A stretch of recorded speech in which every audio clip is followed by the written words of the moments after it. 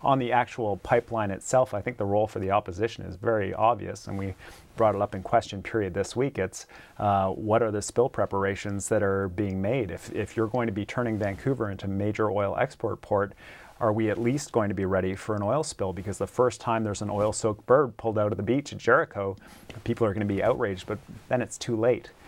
So it's basic questions about preparedness. Where are the pipelines going to go? Where is the oil going to be stored? Are there going to be giant tanks on Burnaby Mountain in the middle of the community? What's the fire suppression plan? These are critical questions for the opposition as we hold the government to account with their plans to go ahead with this.